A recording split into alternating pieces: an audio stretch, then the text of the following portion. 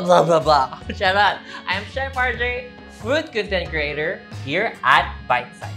For this special Halloween recipe, gagawa tayo Bleeding Cupcakes. Let's start! Okay, first procedure is i-cream natin ang ating unsalted butter and sugar. Okay? And then we will mix this in low speed. So, na-cream na natin siya. Maglalagay na tayo ng ating vanilla extract and salt. And then, mix one more time. Okay. So, wag natin kalimutan i-scrape ang side ng ating bowl. And then, gagawin ko is we will add our eggs one at a time. Alright, so na-mix na natin siya. Now, we will set this aside. Okay, so in this bowl naman, isi-sieve natin ang ating cake flour, dark cocoa powder, and baking soda. So next procedure is paghahaluin natin ang ating dry ingredients and wet ingredients. This is buttermilk. Pero pag wala kayong buttermilk, pwede kayong kumuha ng milk plus 2 tablespoons of vinegar lang, then set it aside for a while, then okay na. So let's start. Una, maglalagay ako ng dry ingredients dito sa ating butter mixture, and then we mix. Okay, so next naman is we are going to add our buttermilk. We'll repeat the steps hanggang sa maubos.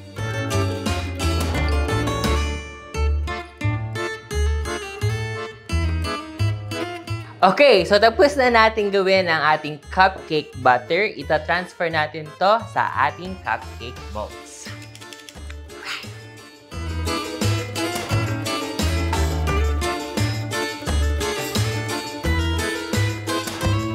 So, na-fill na natin siya lahat. I-bake na natin siya sa ating oven ng 180 degrees for 30 minutes. So, naka-bake na tayo ng ating cupcake. Gagawin naman natin is our filling. Gagawin ko is I will simmer our whipping cream dito sa ating saucepan.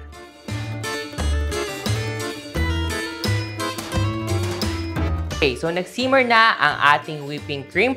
Patayin na natin ang ating fire and then we will transfer our whipping cream dito sa ating white chocolate. Tapos, haluin natin siya para mag-melt ang ating white chocolate.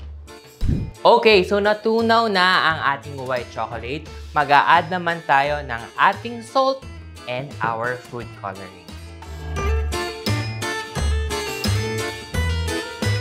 Okay, so mukha ng blood ang ating white chocolate. Gagawa naman tayo ng ating frosting. So, gagawa na tayo ng ating buttercream. Una is, I will mix our unsalted butter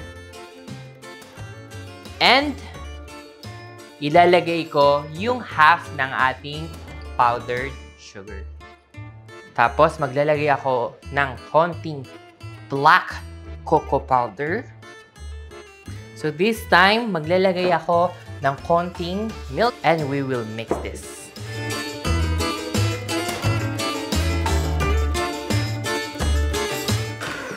Alright, so okay na ang ating buttercream. Ayusin lang muna natin siya. So mag-assemble na tayo ng ating cupcakes. First, magbubutas ako sa center ng ating cupcake. Dito natin ilalagay yung ating ganache. Okay, butasan lang natin siya ng medyo malaki. Alright.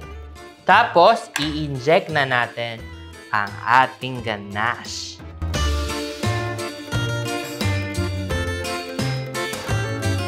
Tapos, magpa-pipe naman ako ng frosting on top.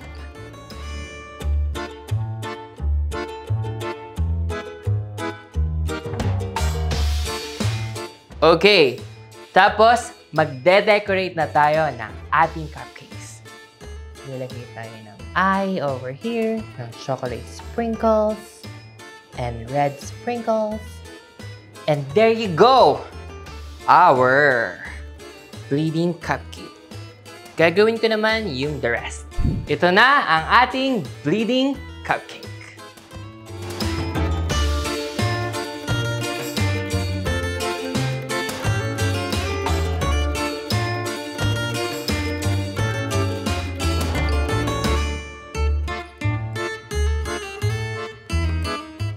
Rawr! Happy Halloween mga ka-bite-sized! For more recipes like this, don't forget to like and subscribe to our YouTube channel, BiteSized.ph.